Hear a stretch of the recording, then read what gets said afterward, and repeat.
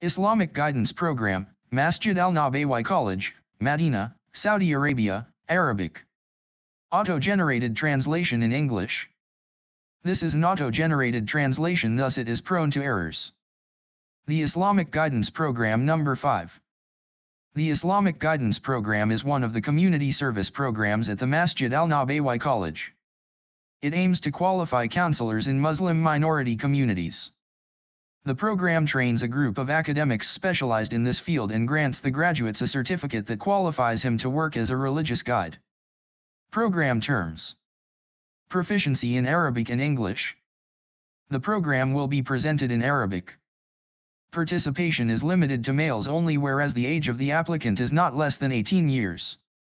The applicant must hold a bachelor's degree or a student at the university level. The applicant must have a valid legal residence. Memorized a part of Quran.